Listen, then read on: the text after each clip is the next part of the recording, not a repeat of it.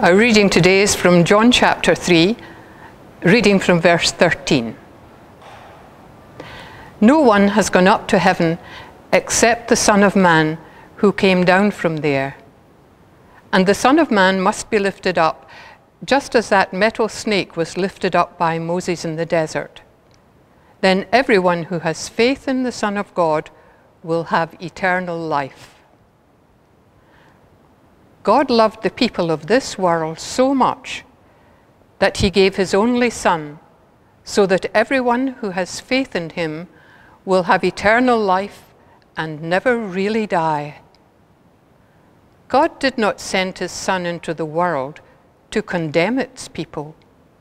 He sent him to save them. No one who has faith in God's Son will be condemned. But everyone who doesn't have faith in him has already been condemned for not having faith in God's only Son. And a prayer. Lord God of love, we can find it difficult to understand such love, a love which does not condemn, but which saves. You ask us to have faith in Jesus. Grant us an ever-strengthening faith in Jesus and to reflect his love in our lives.